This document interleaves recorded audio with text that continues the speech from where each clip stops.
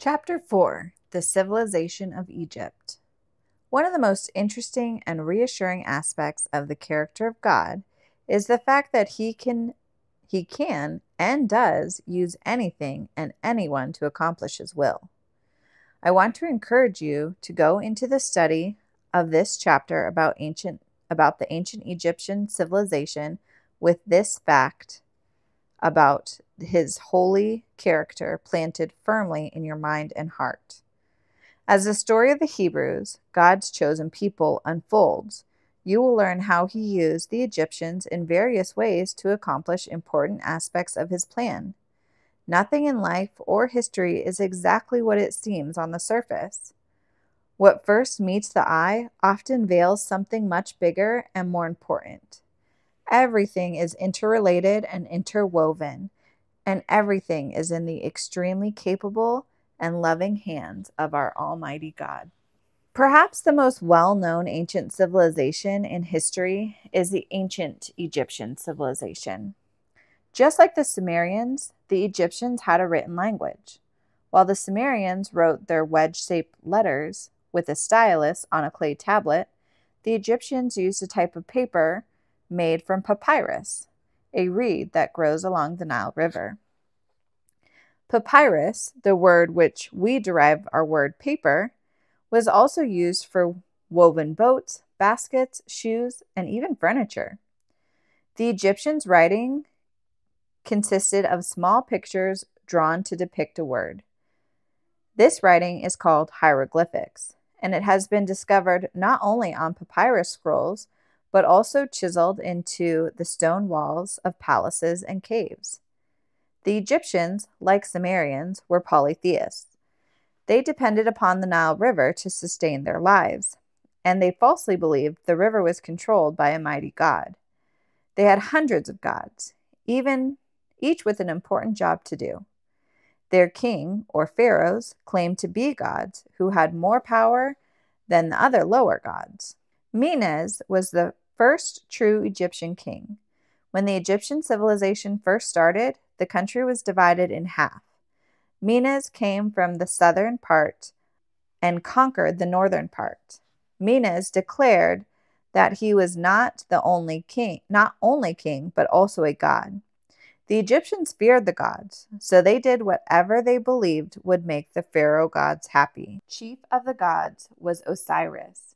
He was the god of farming and the judge of the dead. Isis was Osiris's wife, and their son, Horus, supposedly had the head of a falcon. The ancient writings of the Egyptians give much more detail about their belief system. One of the strange false beliefs they had was about the afterlife. They believed Osiris weighed the heart of the deceased on a scale. A feather, which represented truth, was placed on the other side of the scale. If the heart was heavy with sin, a monster came and ate it up. It seems strange for us to hear about these people and all their gods. We know that God is the one true God and that he holds all the power, knowledge, and understanding. We know he created all things, and he sent his one and only Son as a sacrifice for our sins. The ancient Egyptians did not know about God. Their ancestors rebelled against God, and eventually the entire nation forgot about him. Instead, their lives were spent trying to make all the various false gods happy. They thought if they made their gods happy, they would not be punished, and that they would have a chance for a happy afterlife. The ancient Egyptians also held many animals as sacred. We could fill an entire chapter about this subject alone. Animals, which we have as pets, were worshipped and revered in ancient Egypt.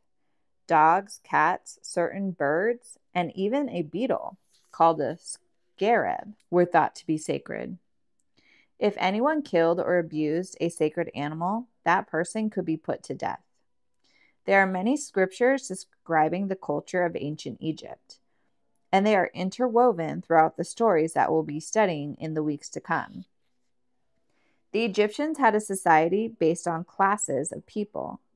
If you were lucky enough to be born into one of the upper classes, such as priest or government official, you might have a more blessed life. If you happened to be born to a farmer, shopkeeper, or merchant, then you were stuck in a life of that class. Not many people tried to move up to a higher class because it wasn't really possible to move up. This doesn't sound like a very hope-filled life, does it? One of the most interesting aspects of the ancient Egyptian culture is how they viewed death. As I mentioned earlier, they believed Osiris was the god who was the judge of the dead.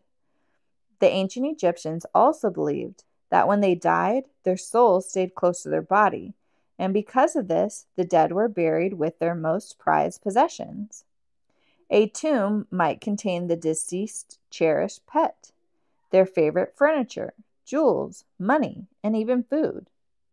They believed the soul would return to the body on Judgment Day, so they went to extraordinary lengths to preserve the body before burial.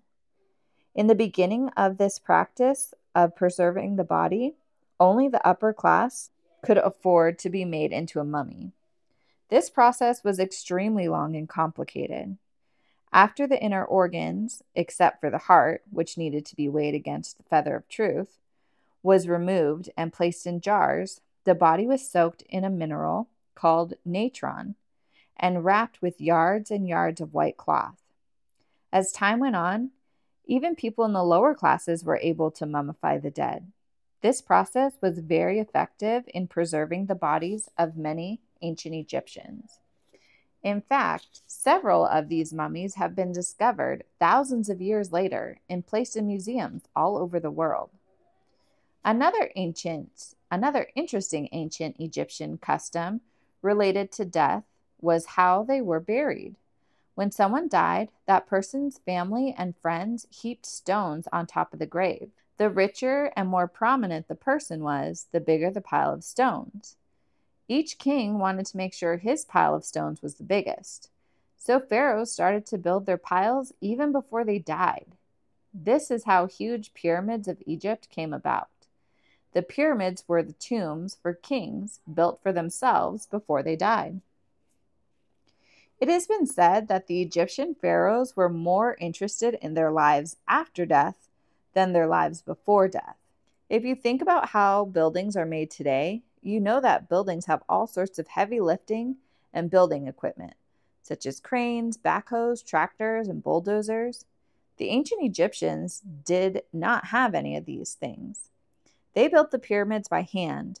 The huge stones used in the construction of these massive structures were dragged for miles and raised in place by men pushing and pulling on them. The greatest of these pyramids is called the Great Pyramid. This pyramid was built by a king named Cheops. It was speculated that this pyramid took 100,000 men 20 years to build. Cheops had a huge sphinx, a statue of a lion with a man's head, built to guard his tomb. This giant statue was to honor the ancient Egyptian god of mourning. The shifting and blowing sands of the desert once buried the feet of the Great Sphinx. You can visit this spectacular structure even today. There is nothing in the pyramid now because the mummy of Cheops is not there. After many, many years, the custom of burying the dead with most of their riches became well known all over the world. As the Egyptian civilization declined in its later years, tomb robbers broke into many of the pyramids and stole their contents. Even though much of the lifestyle and culture of the ancient Egyptians is well known around the world, theirs is a history also full of God's chosen people, the Israelites. Archaeologists have uncovered many detailed writings of the Egyptian way of life, their belief system, their family lines, and their influence on the world around them.